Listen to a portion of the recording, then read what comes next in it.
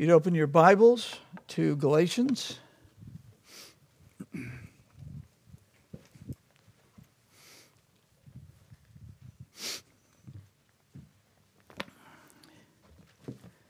Going back to Galatians 3, I'm going to do something just a little different this evening.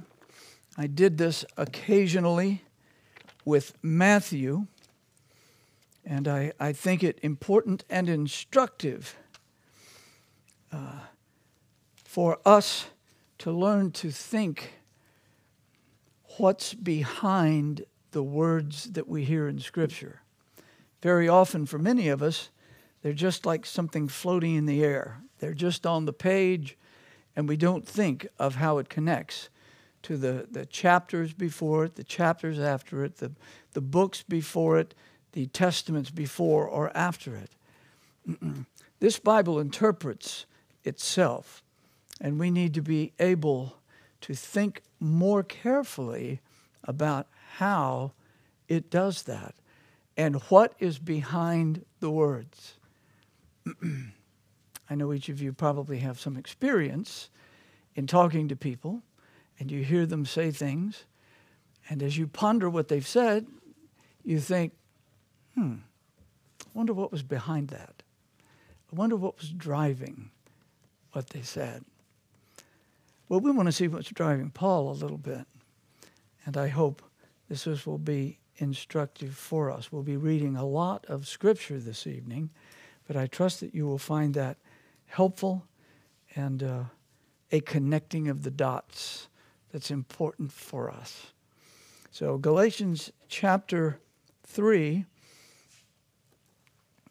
we're actually going to read from verse 5 through verse 18. I will be focusing on verses 16 and 17. So if you'll stand with me, we'll read it.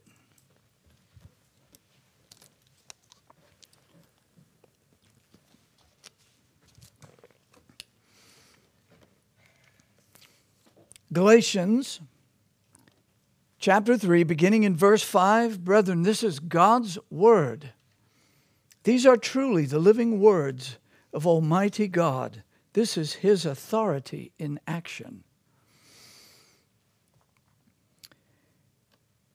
He therefore that ministereth to you the Spirit and worketh miracles among you, doeth he it by the works of the law or by the hearing of faith?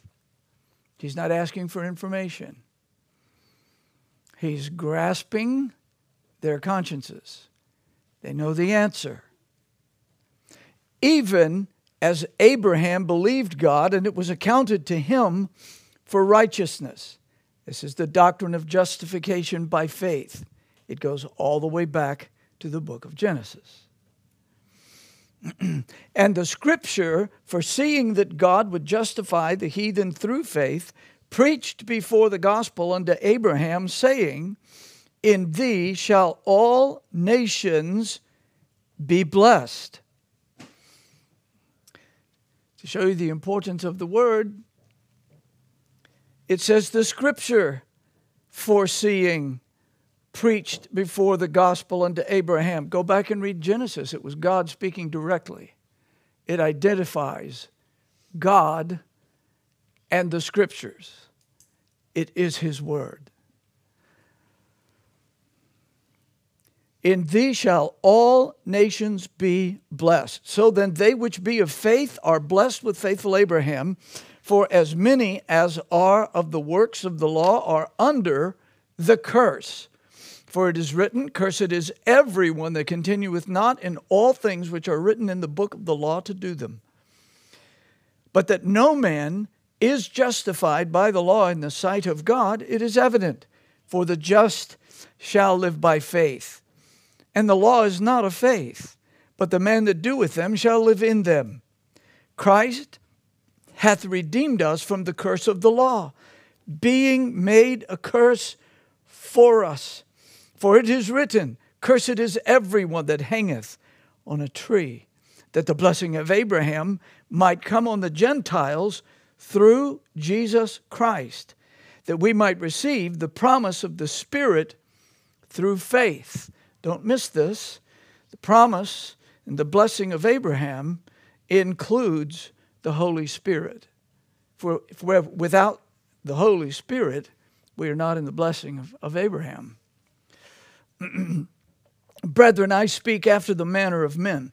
Though it be but a man's covenant, yet if it be confirmed, no man disannulleth or addeth thereto. Now to Abraham and his seed were the promises made. He saith not, and to seeds, as of many, but as of one, and to thy seed, which is Christ. And this I say, that the covenant that was confirmed before of God in Christ, the law, which was 430 years after, cannot disannul, that it should make the promise of none effect. For if the inheritance be of the law, it is no more of promise. But God gave it to Abraham by promise. Amen. May the Lord add his blessing to the reading of his word. My Father in heaven, now please wash over thy people, flood them, fill them, immerse them with thy Spirit. Bless and encourage. Send out thy light and thy truth, and make us to know the living realities of our God. In Jesus' name, amen. Please be seated.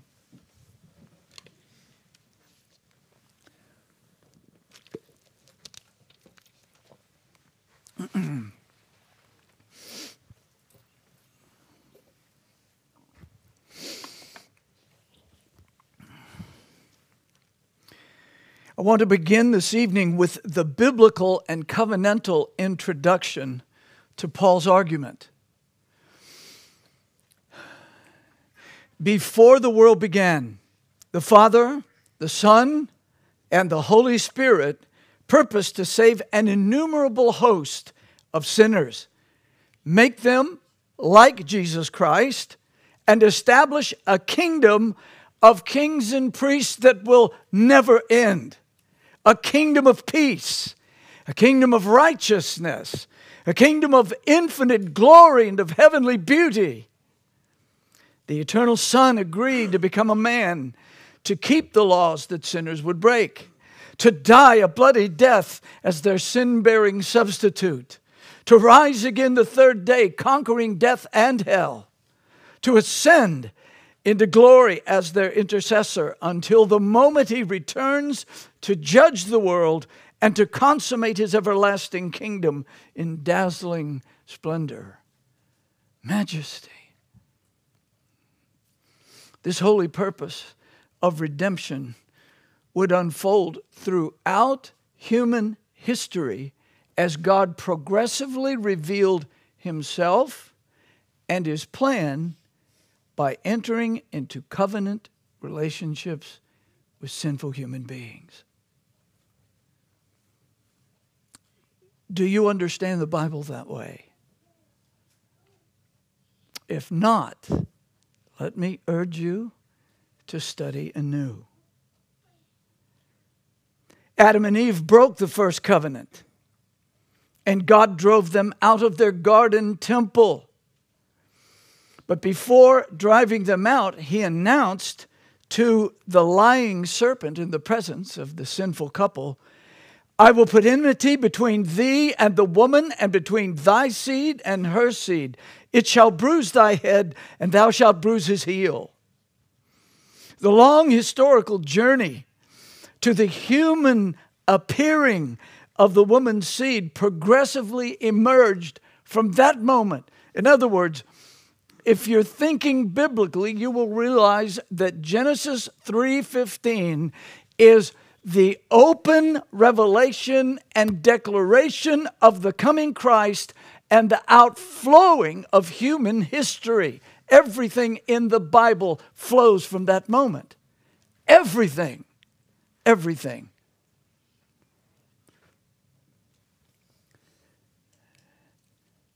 I will put enmity between thee and the woman, and between thy seed and her seed. It shall bruise thy head, and thou shalt bruise his heel. Satan heard his conqueror announced.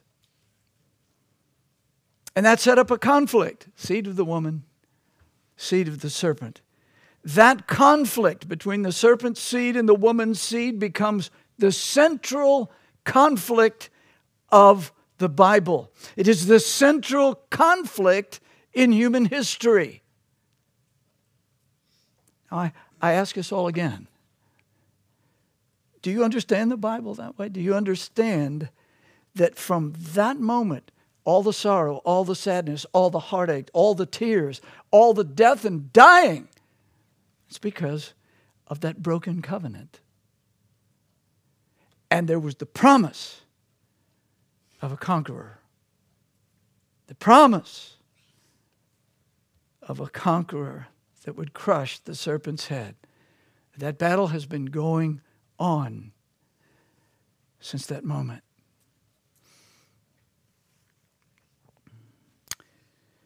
God would later covenant with Noah, his sons, and creation, building upon that promise. And then he would take a sinful man named Abram out of an idolatrous culture and give him a promise and a covenant that would change the world. Later, God would covenant with Moses and the Abrahamic nation of Israel. Never forget, Israel is part of the promise that God made to Abraham in Genesis 12. More about that as we go along. So, how do the two covenants, Abraham and Moses, relate to each other? That is the subject of Paul's argument in our text. And very often we read what the text says, but we don't stop and think, what was going on in Paul's mind? Let's remember, he was a Hebrew of the Hebrews. If anybody knew the Jewish scriptures, it was Paul. He's not just spinning something that's disconnected from his roots. He's not spinning something that's disconnected from the holy Old Testament scriptures from which he preached. So we want to take a little time looking back behind what Paul says in verse 16 and 17 this evening. The sermon is entitled Abraham and Moses. So may our gracious Heavenly Father magnify His love and His grace in Christ Jesus in our souls. May it expand our understanding of Scripture. May it give us a greater appreciation for what God has done. And may the Holy Spirit fill our hearts with the understanding of Paul's inspired letter to the Galatians. Well, our first major thought this evening is that Paul argues that Moses did not supersede Abraham. We talked about that in the last time we were in Galatians. We want to get behind that a little bit more this evening. Beginning in verse 17, what we see in the sacred text is, "And this I say, that the covenant that was confirmed before of God in Christ, the law, which was 430 years after, cannot disannul, that it should make the promise of none effect."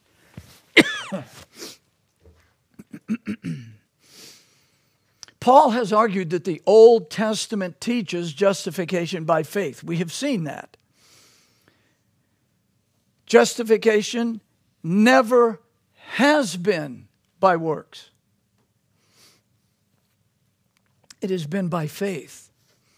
Likewise, receiving the Holy Spirit comes by the hearing of faith, believing the words being spoken to you. It's not by the works of the law, because no one is able to keep the law perfectly. And to fail to do so brings the law's curse. And as the apostle continues to defend the gospel from Judaizers, he wisely argues from the Old Testament scriptures. As a Hebrew of the Hebrews, as I have already said, Paul knew the Old Testament scriptures well, but now he understands them in the light of Christ. He understands something about Christ and the Old Testament that he never saw as a lost man. The Old Testament scriptures, I remind you, were the Bible of the early churches. They didn't walk down to the local Christian bookstore. There was no such thing. They couldn't find a nice leather-bound Bible. There was no such thing. They didn't even have a New Testament. It was being written. The apostolic letters were being distributed among the churches. But they didn't have something that's nice. Wasn't there. They had to listen. They had to pay attention. They had to believe what they heard. Paul understood those Old Testament passages, and now he could preach Christ as the other apostles did, from Genesis to Malachi.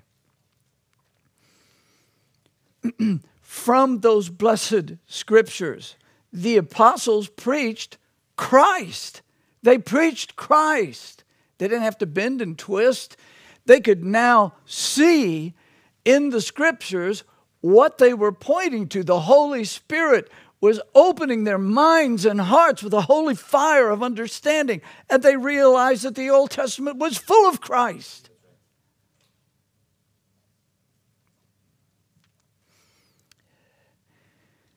Augustine beautifully expresses it this way. Quote, "The new is in the old concealed. The old is in the new revealed." That's the Bible. In one sentence, he summed it up. I think that's astounding. The new is in the old concealed. In other words, full of Christ. And the old is in the new revealed. Why do you see the apostles quoting the Old Testament over and over again? Especially when you look at Galatians, when you look at Romans, when you look at Hebrews. But it's far more than that. The book of Revelation is filled. It's like Grand Central Station of Old Testament tracts running into it. It's all fulfilled in Christ and His church. When we really begin to see that, then we have to lay aside the theology that says, well, the Old Testament, that's just law. Forget about that.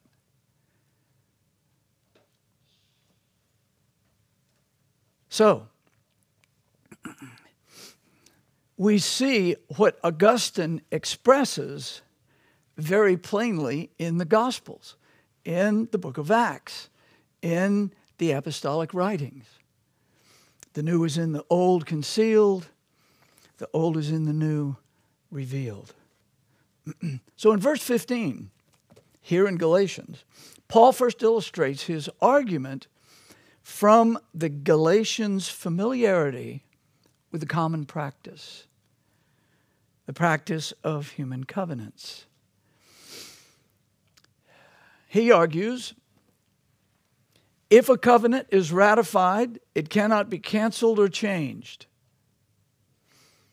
The Galatians would have understood that point. Some of us would go, run that by me again, please.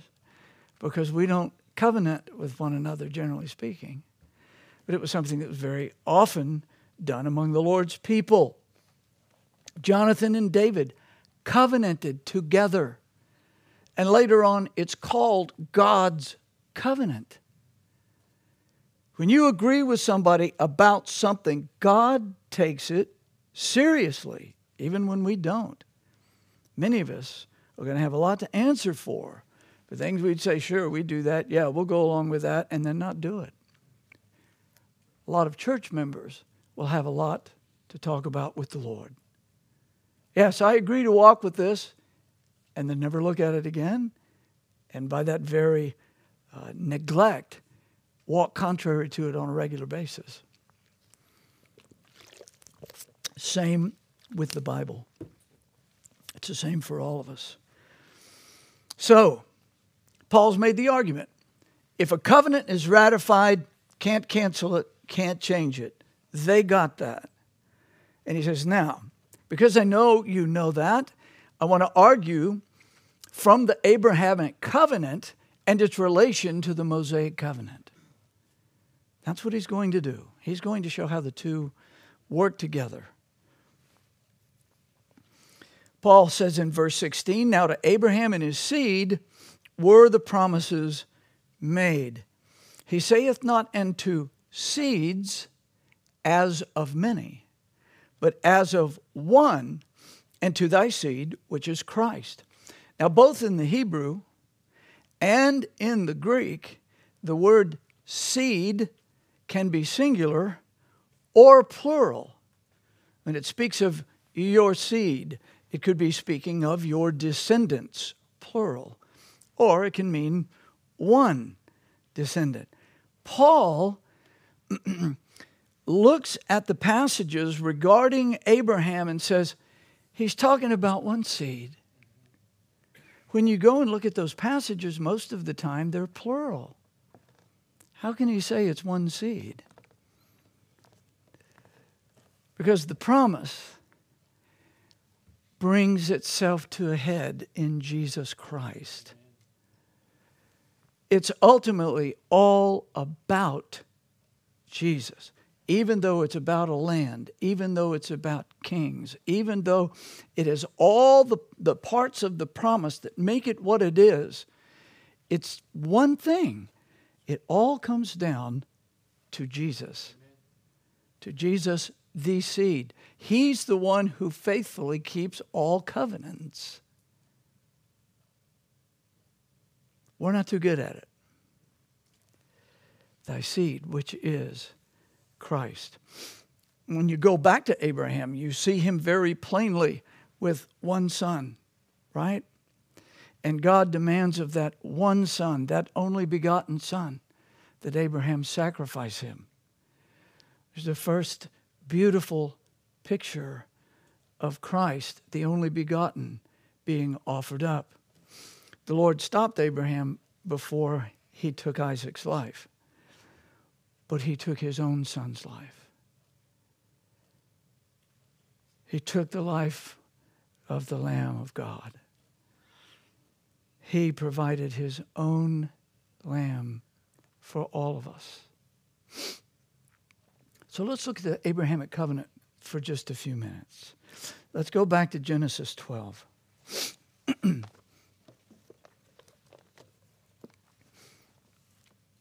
going to read larger blocks of Scripture than normal, and I'll be pointing out things along the way. But I want you to realize Paul knew these passages. And they're in his thinking now from the view of Christ. And he understands them. So, this will help us, I trust, when next time we meet, we go more deeply into what Paul says in Galatians. So Genesis chapter 12. Genesis chapter 12. Now, the Lord had said unto Abram, verse 1 of chapter 12, get thee out of thy country, and from thy kindred, and from thy father's house, unto a land that I will show thee. The living God reveals himself to an idolater, a man from Ur of the Chaldees. It was a city that was given to a particular female goddess. I suppose that's, could have said either one, right? A goddess or a female. I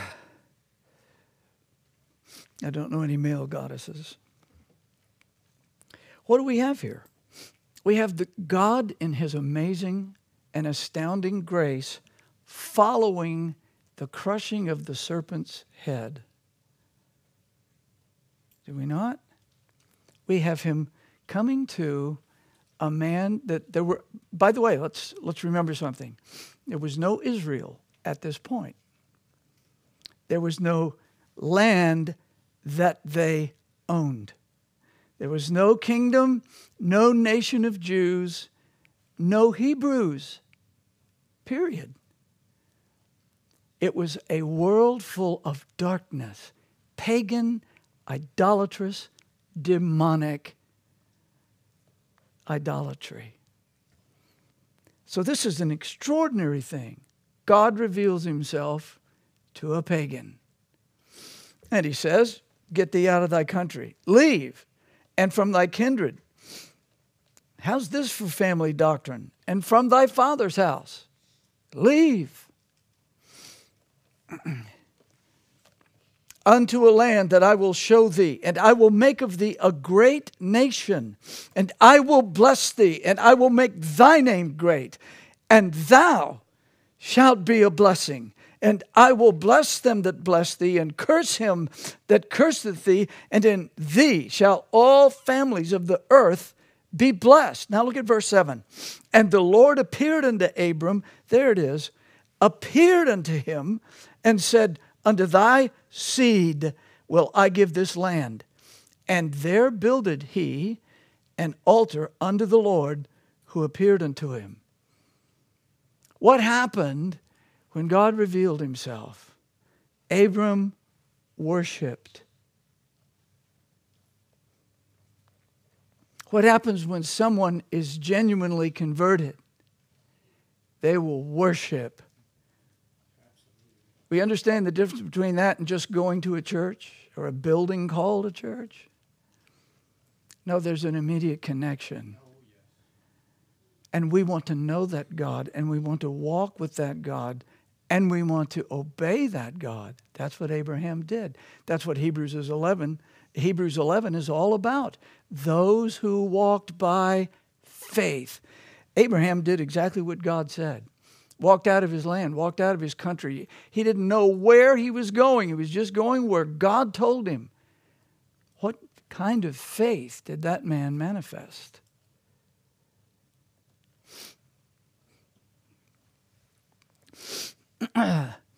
So, what do we see here? The first thing we actually see is a federal head. What? A federal head. A representative head. God makes all the promises to Abraham. He receives it, and he's representing all that are going to be his descendants. And they will get the blessing of their federal head. Why is that important? Because you and I have no salvation whatsoever except for the federal head, Jesus Christ. God promised him many things, and as he walked on the face of the earth, he constantly said, my Father sent me. I just do what he tells me to do. I do what he wants me to do. He said, I speak what he wants me to say, and I do what he wants me to do. He always hears me. Why is he important? Because he's our federal head. You cannot understand Romans chapter 5 if you do not understand the concept of a federal representative. You're either in Adam, where you sit right now. That was your head. That was our head that fell in the garden. And you are either in that head. That's your representative, and God's judgment on him is God's judgment on you and me. Or you're in Christ, where God finished our judgment. Federal. People say, well, I don't like those theological terms. You need to love that one. Because you don't have salvation unless you understand that you have a representative that acted in your place. That's what we have in a type right here with Abraham. Abraham heard from God. Abraham covenanted with God. And then in that covenant, he promised him many things that ultimately will end up in our Savior, our federal head. Let's look at them. I will make of thee a great nation. In other words, right now, the nation that I have in mind does not exist. There are nations all over the world. There's one that doesn't exist, but it's about to, and it's going to be through you. This is an old man that has no children. Later on, he's going to laugh about this. But he says, I'm going to make you a great nation. I will bless thee and make thy name great, and thou shalt be a blessing. Well, that's exactly what Paul says in Galatians. We are blessed with faithful Abraham. What does that mean? We are blessed because he was a believer. He believed the living God. And if we believe like he believed, we will be converted as he was converted. We'll be blessed with and by Abraham. And I will bless them that bless thee, and curse him that curseth thee, and in thee shall all families of the earth be blessed. We've already seen that Paul sees the gospel in that language. Now, this is what we might call a transnational statement. In thee, who is going to be a great nation, but you aren't yet, you don't even have children, in you will all the nations be blessed. The blessing of Abraham for all the nations is the Lord Jesus Christ and the gift of the Holy Spirit. This is what he's saying in Galatians. Do we understand that far back, God was revealing what we now take for granted? Abraham didn't say, oh, this is all great. Where's the nearest Baptist church? He doesn't say that.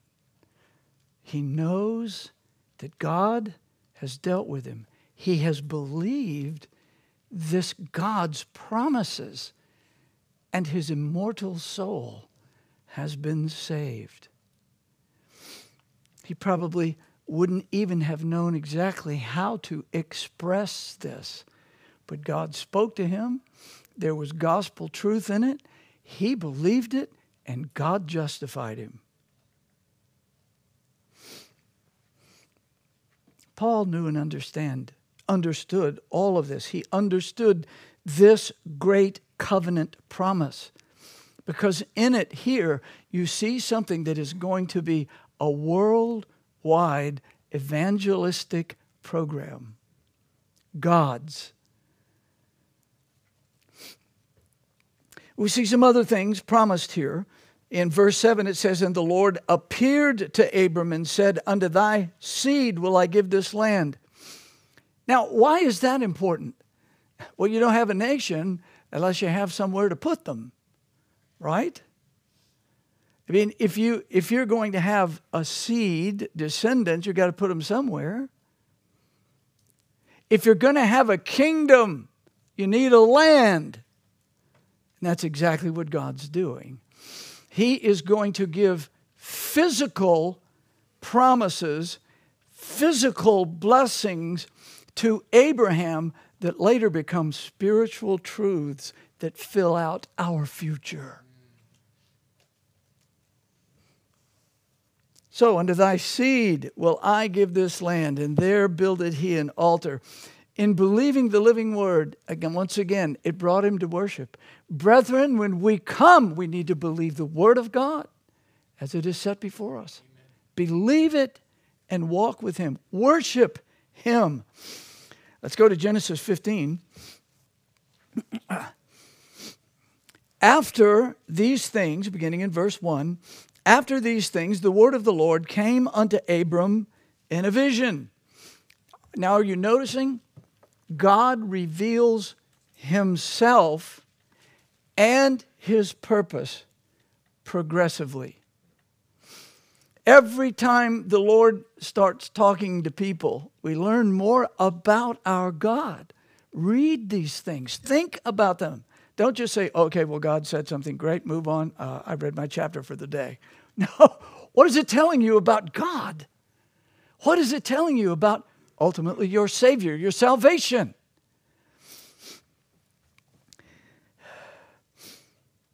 The Lord came to Abraham in a vision, saying, "Fear not, Abraham, I am thy shield and thy exceeding great reward." And Abram said, "Lord God, what wilt thou give me, seeing I go childless? And the steward of my house is this Eliezer of Damascus.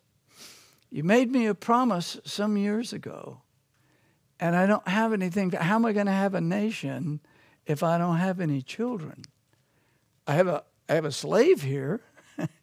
Is that what you're talking about? No.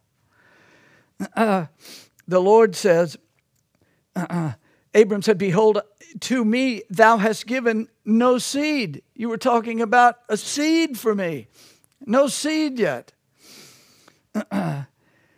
"One born in my house is mine heir. And behold, the word of the Lord came unto him, saying, This shall not be thine heir, but he that shall come forth out of thine own bowels shall be thine heir."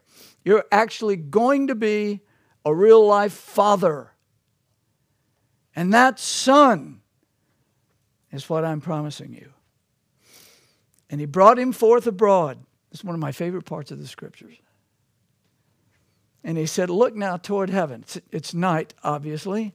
He takes him out, shows him an extraordinary starry night. He says, "Look toward heaven and tell the stars, if thou be able to number them." Tell there in that context means count them. Count the stars. Number the stars. And he said, "So shall thy seed be." I'd like to do a series of sermons someday on finding yourself in the Bible. Do you realize you're one of those stars? Absolutely. I mean, hey, I'm there in the scriptures. That's right. This is the book about you as well as God and Christ. So we go out there and look. And of course, Abraham can't count all those stars. It's beyond our imagination how many stars are out there. The Lord says, if you can count them up, that's the way your seed is going to be. That means from generation to generation, God's not done. He's still gathering. Abraham would still be going, 2 billion and 3, 2 billion and 4. Notice, if thou be able to number them, so shall thy seed be. And he believed in the Lord, and he counted it to him for righteousness. Once again, here's the whole idea that Paul is arguing for in the epistle to the Galatians. It was said of Abraham, he believed the Lord. God said, look at all these stars. How is he going to have all those stars? Out of Abraham's nation will Christ come, the seed who will inherit all the promises. All the promises for the physical seed, I repeat, will become spiritual realities for God's people, for Christ and the church. You see, if Paul is really getting that, quite obviously he did, then he understands the incredible error that the Galatians are making. They're going back from the truth revealed, the glory of Abraham's promise and of his nation. They're going back to a physical promise and a physical nation when the whole thing has been about the holy nation of God's people. It's like people that are fixated today on physical Israel. They won't have the Messiah. They're not his people.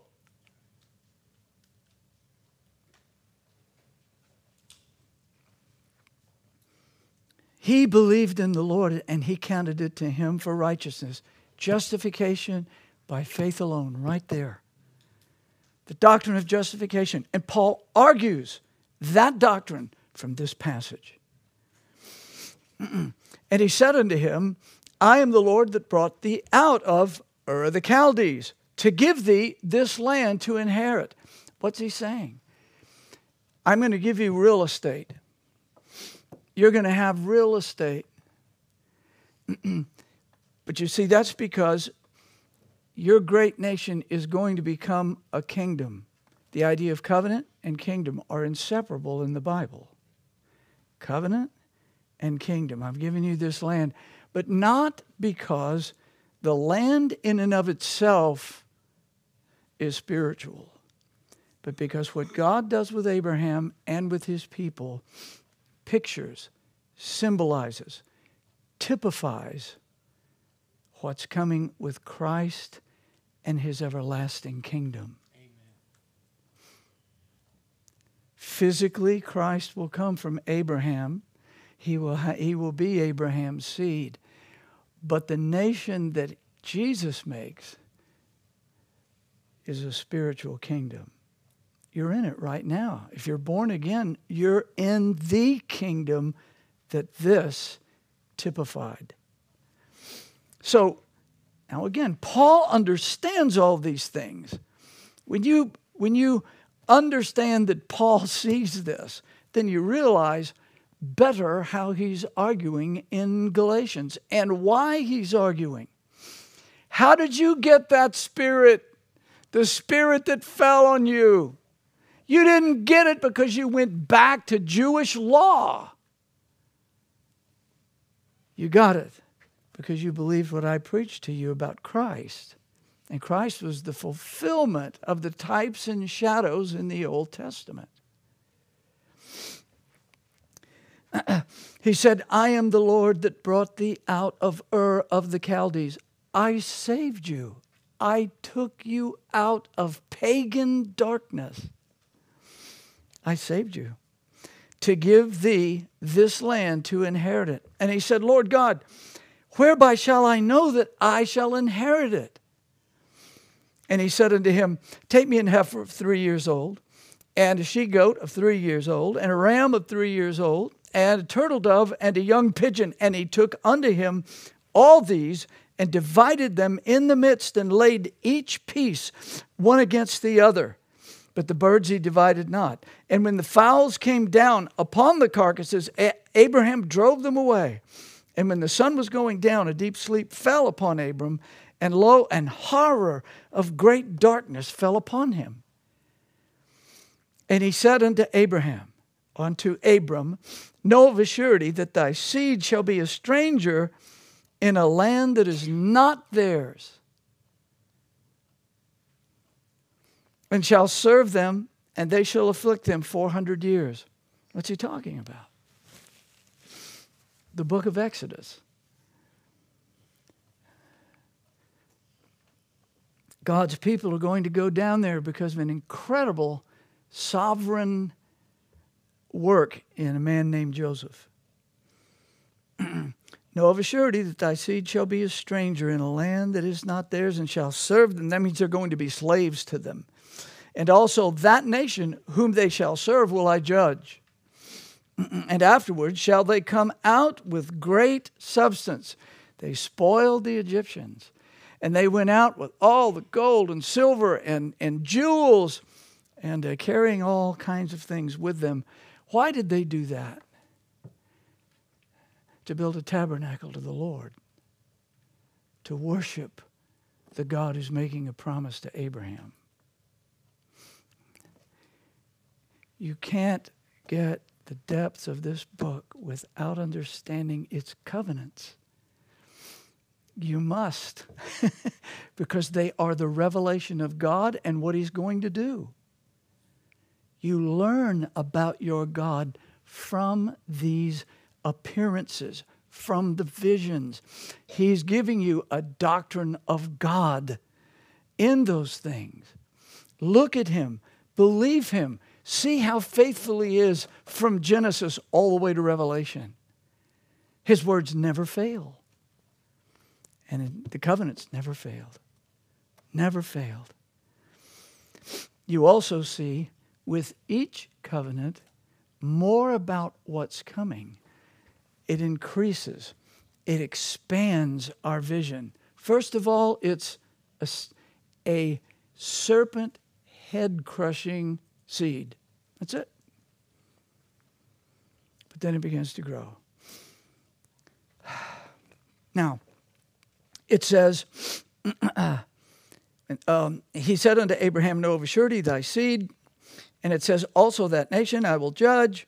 And thou shalt go to thy fathers in peace. Thou shalt be buried in a good old age. But in the fourth generation, they, your seed, your descendants, shall come hither again. For the iniquity of the Amorites is not yet full. He's talking about the land.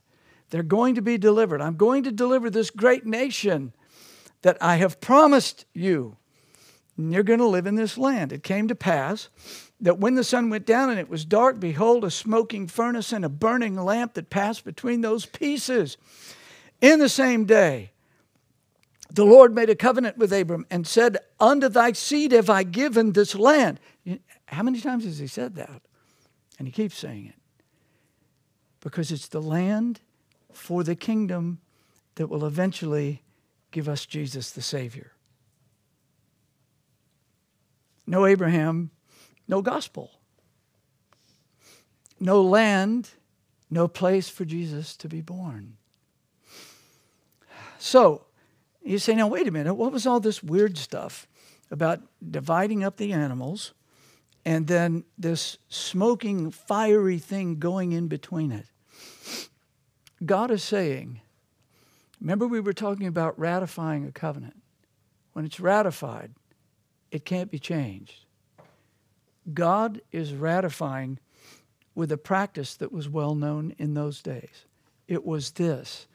Here are the bloody animals lying here.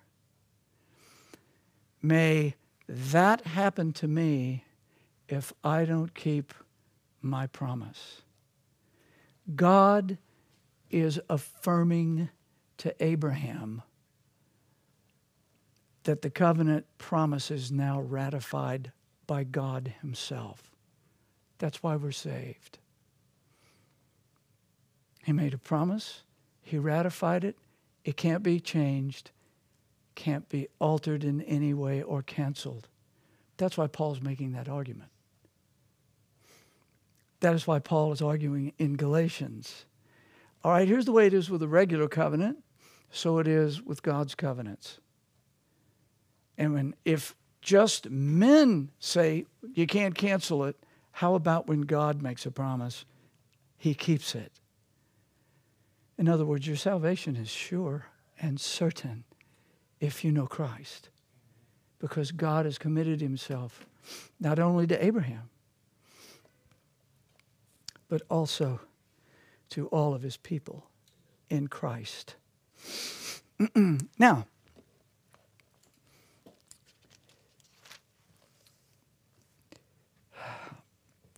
let's go to one more place, and then we will call it an evening. Genesis 17. And when Abraham was 99 years old, or 90 years old and 9, the Lord appeared to Abraham. Once again, we see this extraordinary revelation. God reveals himself to this pagan. Except he's not a pagan anymore. He's now the father of a nation that he doesn't have yet. But it's absolutely certain. God says, your seed is going to go down into that nation, and I'm going to deliver them later. And here's my promise that it's going to happen. Because, remember, that's what Abraham said. How am I going to know that this is true? The Lord has the animals laid out, and that representative flame moves between them. Abraham got it right away. He knew that God was saying, may it happen to me if I were not to keep my word. That's the way they did many covenants back then. So, I am the Almighty God. Walk before me and be thou perfect. And I will make my covenant between me and thee, and will multiply thee exceedingly. And Abraham fell on his face, and God talked with him, saying, God talked with this Chaldean, who's now one of his children. God talked with him, saying, as for me, behold, my covenant is with thee, and thou shalt be a father of many nations. He still doesn't have a child. God keeps telling him these extraordinary things. And he still doesn't have a baby. Abraham fell on his face. Behold, my covenant is with thee, says God. Thou shalt be a father of many nations. Neither shall thy name any more be called Abram, but thy name shall be Abraham. For a father of many nations have I made thee. Have I made thee. Notice the verb tense. He doesn't say, I will make thee. It's already done. It's already done. I will make thee exceeding fruitful, and I will make nations of thee, and kings shall come out of thee. Have you heard of 1st and 2nd Samuel? 1st and 2nd Kings? 1st and 2nd Chronicles? This is just an outline of the Scriptures. This is what's coming. And we have the Scriptures that show this is exactly what God did. And he says, I will give unto thee and to thy seed after thee the land. The land. Oh, and I will establish my covenant between me and thee and thy seed after thee in their generations for an everlasting covenant, to be a God unto thee and to thy seed after thee. And I will give unto thee and to thy seed after thee the land wherein thou art stranger, all the land of Canaan. Now that takes you back to earlier in Genesis, to the whole issue of Noah and his descendants. And Canaan was a troubled child, and so was his land. The Lord is going to empty it of some of Noah's descendants. He's going to fill it up with Abraham's. I will give unto thee and to thy seed after thee the land wherein thou art a stranger, all the land of Canaan for an everlasting possession, and I will be their God. That's the language of covenant. I will be their God. They shall be my people. God said unto Abraham, thou shalt keep my covenant, therefore, thou and thy seed after thee in their generations. This is my covenant which ye shall keep between me, you and thy seed after thee. Every man child among you shall be circumcised. This is where it appears. Every man child circumcised, and ye shall circumcise the flesh of your foreskin, and it shall be a token, a sign of the covenant betwixt me and you. And he that is 8 days old shall be circumcised among you, every man-child in your generations. He that is born in the house or bought with money of any stranger which is not of thy seed, he that is born in thy house, and he that is bought with thy money must needs be circumcised. And my covenant shall be in your flesh, listen to these words, for an everlasting covenant. Now, what's one of the biggest problems that Paul has to work with in Galatians? Circumcision. This is why the Jews still believed this. It says everlasting covenant, does it not? The everlasting covenant means as long as something lasts. If they're not faithful to his covenant, he will cut them off. And that's exactly what it says here.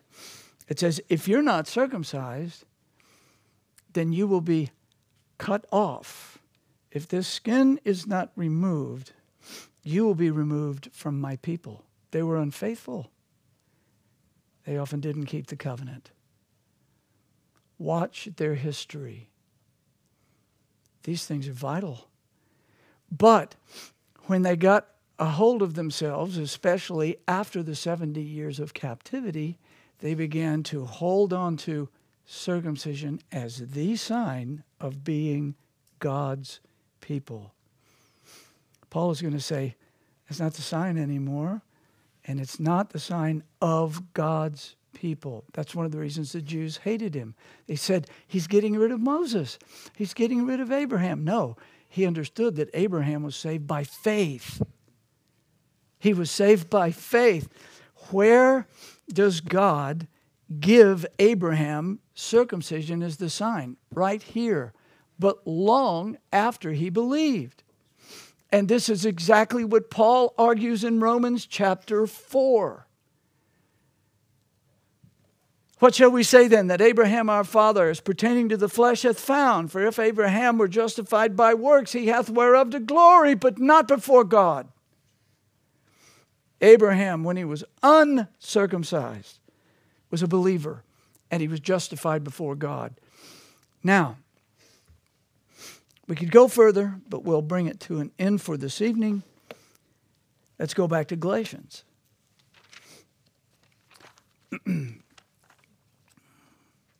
The Mosaic covenant is, and I will say these few things as we end, the Mosaic covenant is an expansion of the Abrahamic covenant. Same people, same sign, circumcision, same land, Canaan, same promises and promises of a king. And they have plenty of kings. There is an unfolding of God's eternal purpose before us. Very often we just get lost, in the details of Leviticus, where we need to realize all of this starts in Genesis 3:15 and unfolds with every single covenant revelation God gives. Because it all ends in Christ. That's why Matthew is so important.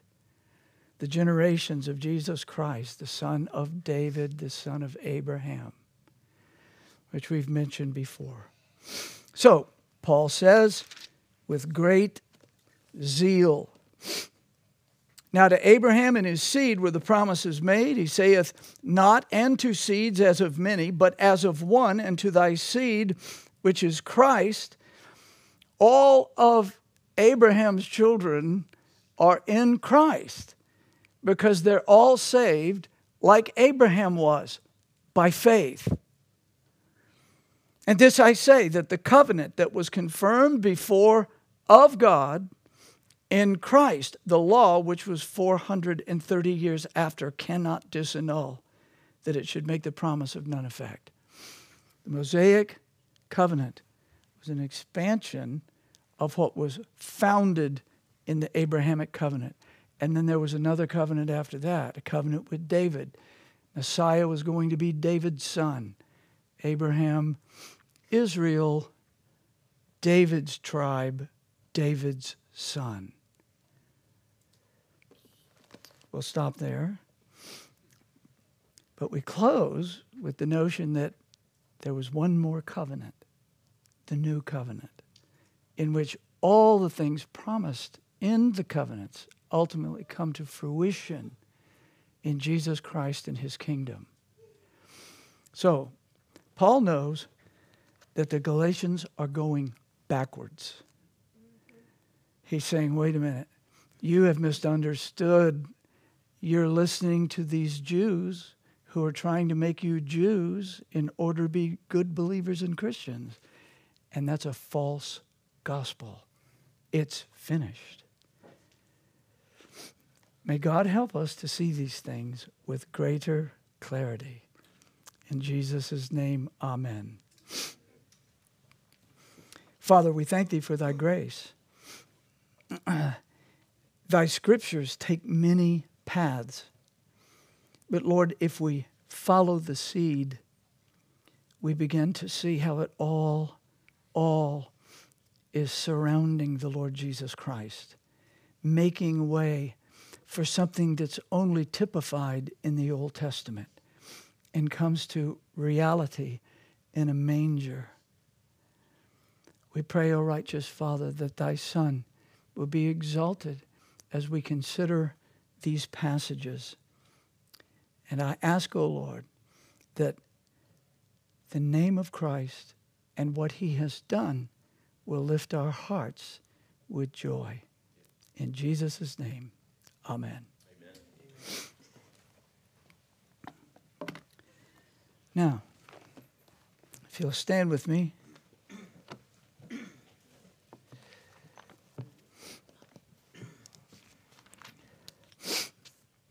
The Lord bless thee and keep thee.